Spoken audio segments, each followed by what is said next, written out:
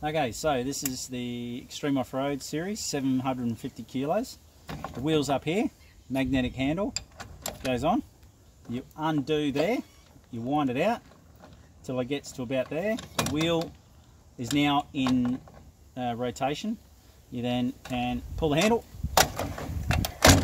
lock it into place, and you got yourself, put that back like that, and you got yourself a wheel. If you want to drop it down, all you do is just raise it back up again.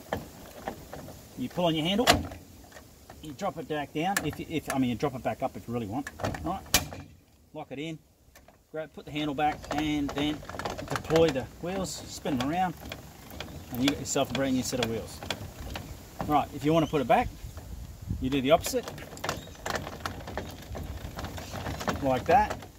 Grab the handle, pull it, put the wheel up on the drawbar, fold the handle back, lift it up into position, and then wind it back on until the locating lug locks the wheel in place. Take the handle off, and you're good to go.